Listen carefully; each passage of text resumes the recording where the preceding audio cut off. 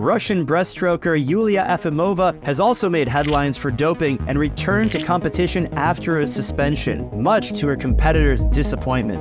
In 2013, Yulia tested positive for DHEA, a banned supplement that she said she bought at a drugstore. And in 2016, she tested positive for a substance that has been shown to improve her endurance and speed up recovery.